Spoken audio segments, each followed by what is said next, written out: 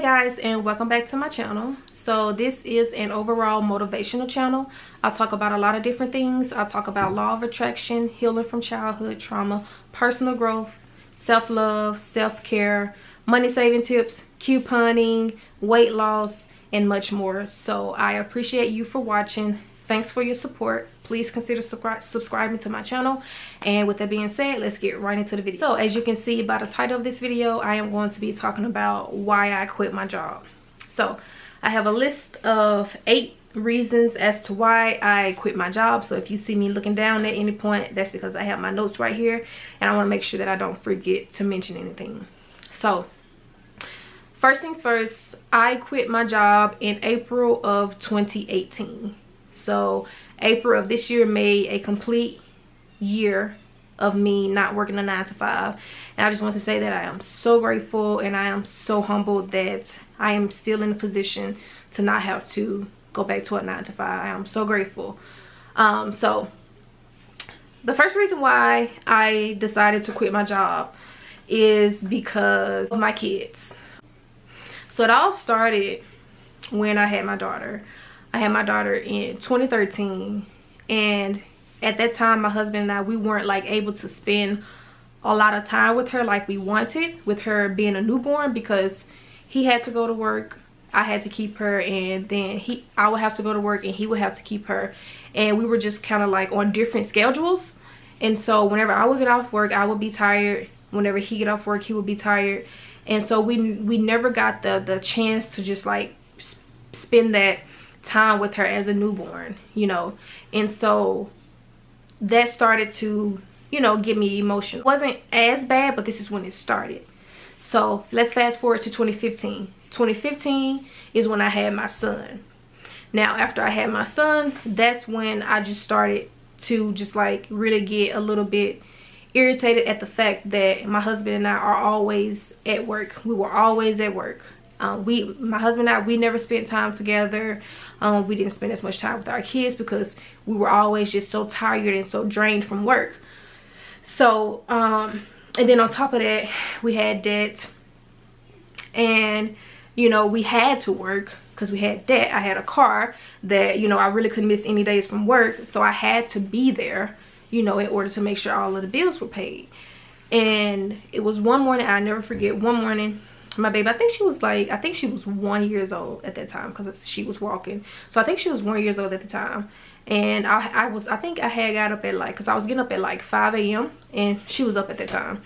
And so I was about to get ready to head out the door, and she literally stopped and grabbed my pant leg, and she literally just grabbed it and just looked at me with that little bitty face she had. And I just got so emotional because I'm like, you know, I can't stay home with you, Mama. I have to go to work, you know, but I'll be back later, you know. And so I went to the car, and, you know, like I literally started crying because I felt so bad that I can't even stay at home with my own baby, you know, because I have to go to work. This is something that I have to do. If I don't go, then we don't eat, you know. And so that just motivated my husband and I both to, you know, try to find ways that we could you know, make money from home. And so like I said, when my son was born, you know, it got like a little bit harder as far as me and my husband both feeling the same type of way about not being able to spend time with them. Because like I said, it was a cycle that we were going through. We would work 5 days, off 2 days, work 5 days, off 2 days. It was like nothing was changing. It was just the same old stuff. Every day, every week, nothing was changing. So that's one reason why I quit my job. The second reason why I quit my job is because I completely dreaded going to work. Like, I hated it.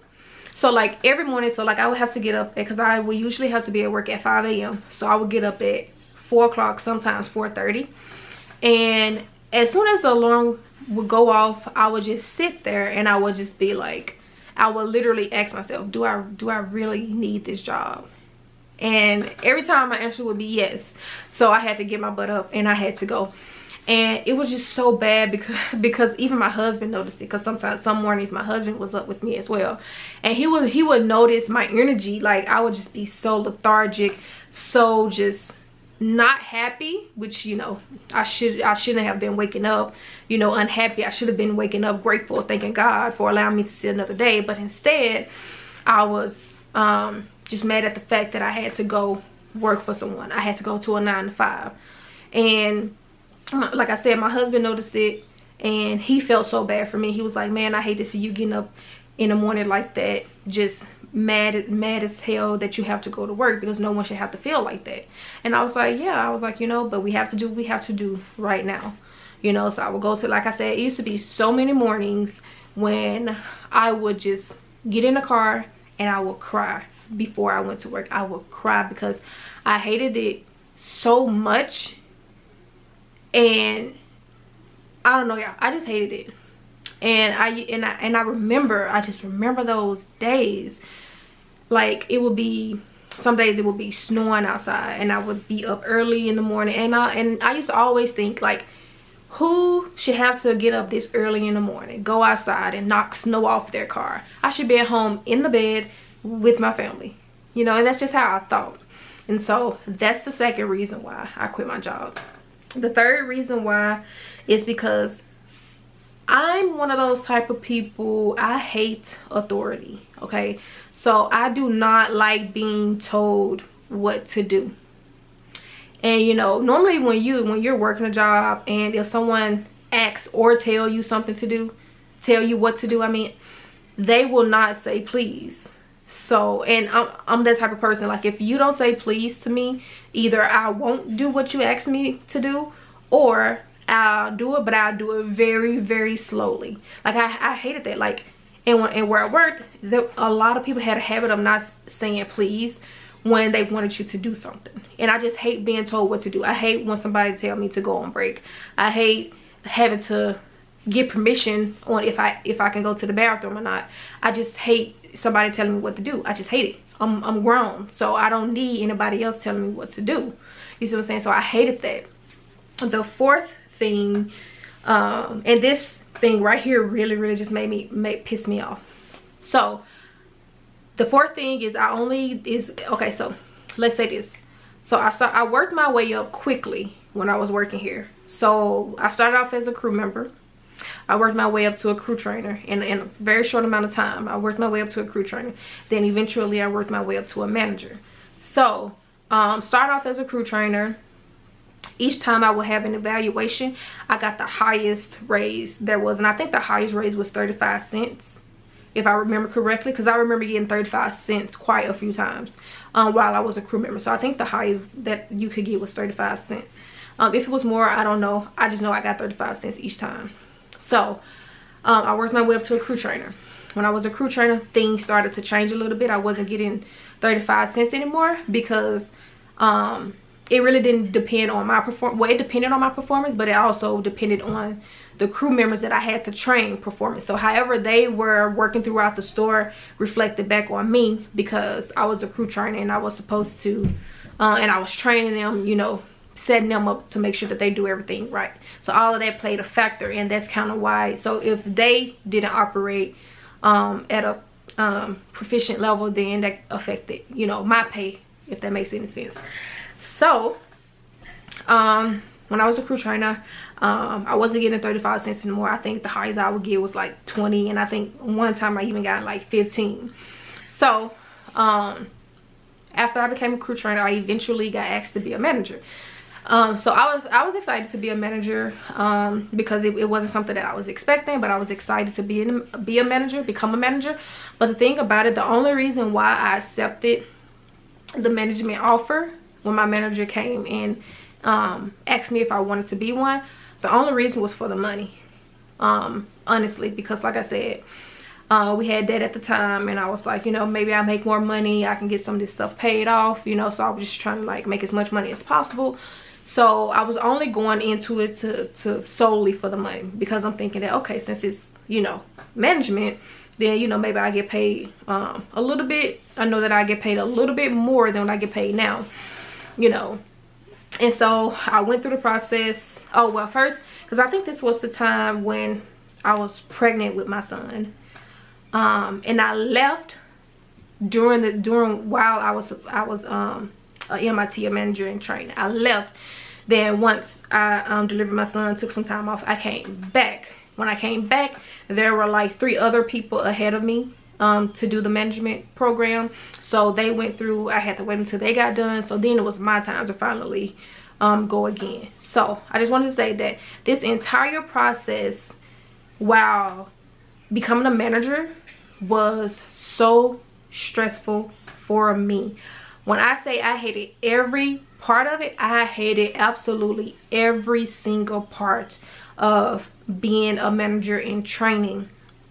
Because in my opinion, and I'm not saying this to bash anyone or anything, but my manager at the time, I don't know, I think at that time she was going through personal stuff in her life, and she was kind of like bringing it to work. And so she just wasn't the nicest person to work with. So I'm just gonna leave it at that. And so I finally got through my management program. She didn't grade me on this one. It was someone who was higher than her who graded me on this one. And I passed. I did very well. I passed. So you would have thought that I would have been excited to know that I passed, but I wasn't. I was not happy because I felt like, was it really worth it for me to go through all of that stress? Because like I said, during this time I was taking my work problems home. So I was going home with problems. I had an attitude like towards my husband. And it's just like, you know how when you have a bad day at work and then you go home, you really just don't want to be bothered and stuff like that. And so I noticed that, you know, and so I was like, is it worth it? You know, is it worth it for me to be a manager? Is it worth it for me to continue doing this? You know, but I got through it, and I was like, you know, let me just keep pushing forward, you know, because I have to. And so when my manager did finally pull me to the side to tell me how much I was going to be making now, at that time I forgot I forgot the exact amount I was making. I know it was over $11. And when she told me my new amount that I was going to be making, it was only 25 cents extra. First off, I was like, in my head, I was like, you mean to tell me that I literally sat up here, worked my butt off at this job, and to become a manager to only get a 25-cent raise? Number one, I was insulted, I was disgusted, and I was offended that the only thing they gave me was a 25-cent raise. So I was pissed, but I didn't even say anything to her at that time.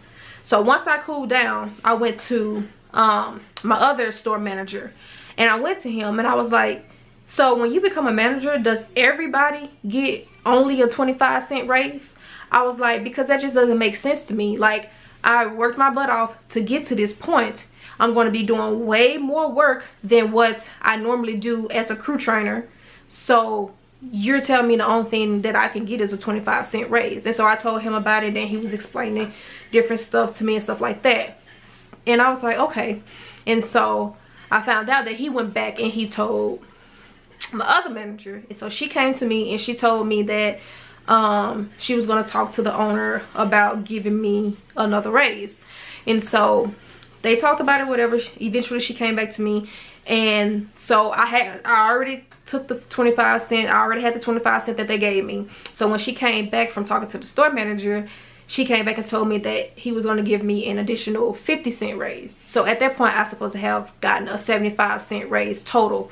So paycheck day came around, and I noticed that I got my pay was a little bit higher than the 75 cents.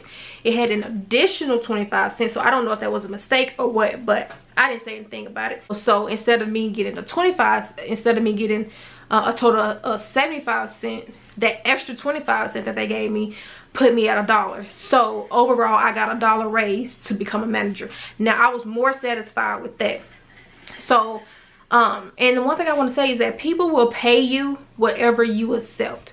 Now, if I would have sat up here and I would have just accepted the 25-cent raise, then guess what? I would have just accepted it. But no, I wasn't rocking with that, because I feel like all of the people in the past, I guarantee you that they did not just give them 25 cents. I was probably the only person that they gave 25 cents to, and it was such an insult to me. So I just wasn't rocking with that. But I'm grateful because she did fix the issue.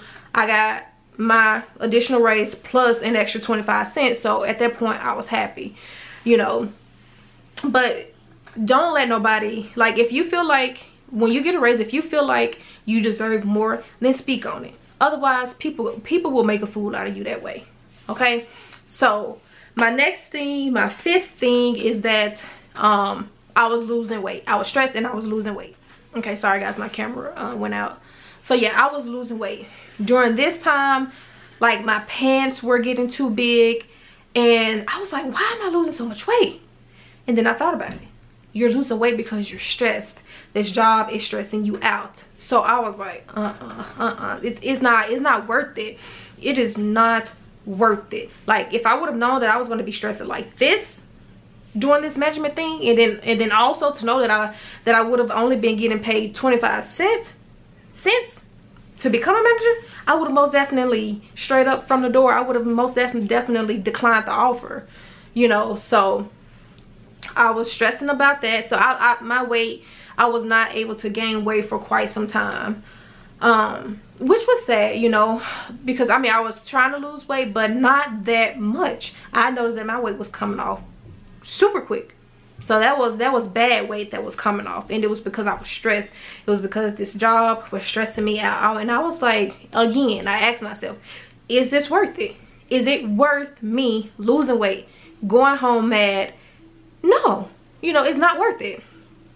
Okay, so my sixth thing is that I wasn't too fond of some of the people that I worked with. Now, you know that, you know, you have jobs, and you know, there are always going to be a person or people that you're not going to get along with. I'm not going to even get into the details with it. I was just not fond of some people. For the most part, the majority of the people I worked with, they were cool, but I wasn't too fond of some of the people. So that's that. And my seventh and last thing as to why I quit my job is because one time I had an evaluation with my manager, and you know, we were talking and stuff, and at that time I guess she completely forgot how much I made as a manager, because when I first started working here, I was making $9.19. I was making minimum wage, which was $9.19. And so like I said, I worked my way up. One day I randomly got a 25-cent raise from the store owner, and then each time I would get my evaluation when I was a crew member, I got the highest raise, which was 35 cents. And so yeah, you know, we were talking and stuff, and she was like, she was talking to me, and then she was like, oh, how much do you make? $12.50. I said, no, I don't remember if she said $12.50 or $13.50, but I was like, no, I make $14. She was like, you make $14?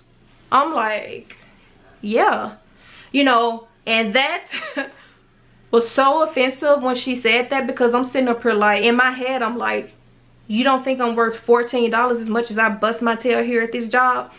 You know, because she was so shocked at the fact that I was making $14 that she could not believe it. She made it seem as if, oh wait, this is a mistake. There is no way that you should be getting paid $14. That's how her expressions were, and that's what I got from it. Maybe she didn't mean it like that. Probably not. But that's what I got from her. You know what I'm saying? And that right there really just disgusted me when she did that. And I was so offended. But you know what? I didn't say anything to her. I didn't say anything. I just went home. I told my husband how she said it. We talked about it, and he was like, you know what? Don't worry about it, because guess what? You're going to be away from that job anyway. You're going to be away from that job soon anyway. So those are the 8 reasons why I quit. I mean, the 7 reasons why I quit my job. Now, I quit my job. So the day that I walked in and returned my keys were April 25th. 2017, but I mean 2018. I considered myself quitting on the day that I had to go back, which was April 27th, because I wasn't working on the 25th. I was supposed to work on the 27th, but I turned in my keys on the 25th because it was my day off. During this time, my mom, at the time, this is when we were on good terms. During this time, she was on her way to come up here and visit.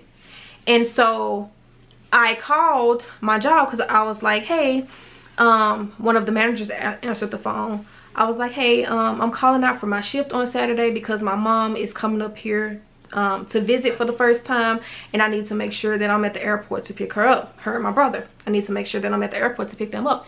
He was like, okay, cool. Thank you for calling, letting us know. I was like, cool. So I continued to do what I was doing at home.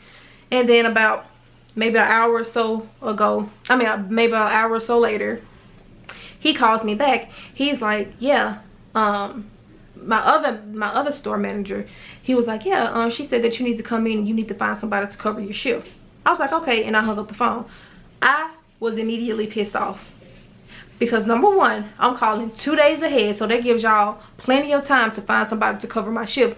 Because it's like this, it's like sometimes they will cover your shift, sometimes you will have to come in and get your shift covered.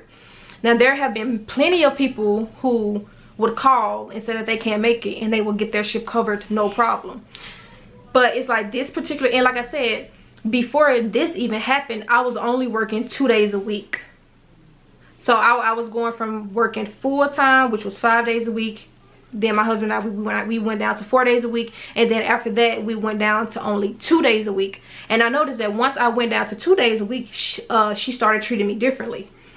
And I don't know if she didn't like the fact that I was going down to 2 days a week. I don't know, but she started treating me differently. And so I was like, you know, I told my husband, I was like, any other time when I called out for my shift, she never told me to come in and find somebody to cover my shift. She would just always get it covered. But now, you know, since I've gone down to 2 days, she wanted me to come in and get somebody to cover my shift. And I wasn't going to do it because I was like, 9 times out of 10, ain't nobody gonna cover my shift anyway. Because I mean, people want hours, but when you go to ask them to cover your shift, they act like they got stuff to do, which was okay. You know, I understood that. But I took offense to that because I'm sitting up here like any other time you'll get it covered, but now you want me to come in and get somebody to cover my shift. So I wasn't okay with that, you know. So I was like, you know what, I'm tired of this job. Like I said, I don't know what had gotten into me that day. I believe it was just my breaking point of, you know what, I'm tired of this 9 to 5 stuff.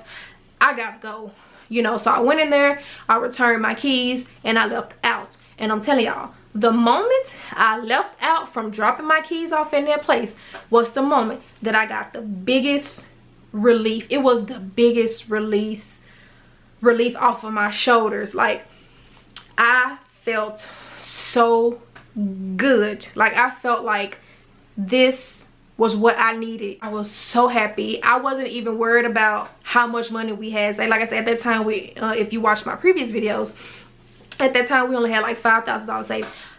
I wasn't worried about that. I was not worried about that. I was just so happy at the fact that I no longer had to walk into another job and clock in for nobody else. I was so happy. But what I want to say is that I am truly grateful for that job. I think I was at that job for a total of 5 years.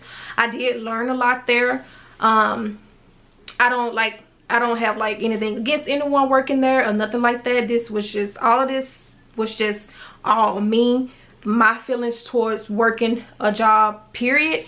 You know, something just had to change.